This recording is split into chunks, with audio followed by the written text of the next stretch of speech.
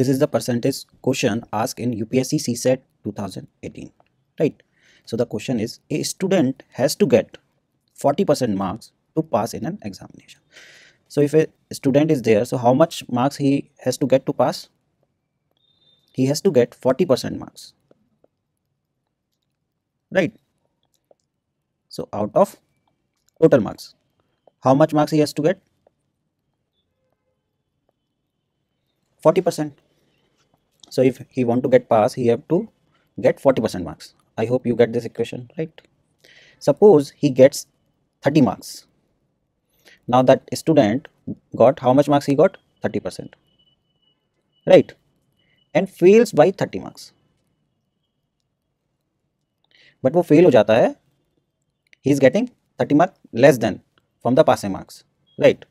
So he got this marks. If we add 30 marks, so he will get pass or not? Tell me this. He will pass the exam, right? So this pass and this pass will be equal or not? So what will be the equation? 40 upon 100. So this is total marks is equal to 30 plus 30. Because this is also passing marks, this is also passing marks. So this equation will be equal. So 30 plus 30 is equal to 60.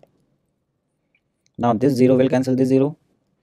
From 2 we can divide this 4 and this 10, right? So the equation will be 2 by 5 total marks is equal to 60, right? This 5 will come this side and will get multiplied, the 2 will come, the 2 will divide this, right? So the equation will become 60 into 5 by 2. From 2 we can cancel this 30. So the total marks will be 150. So this is our answer. This is very easy question, right? So the option C is the correct answer, right?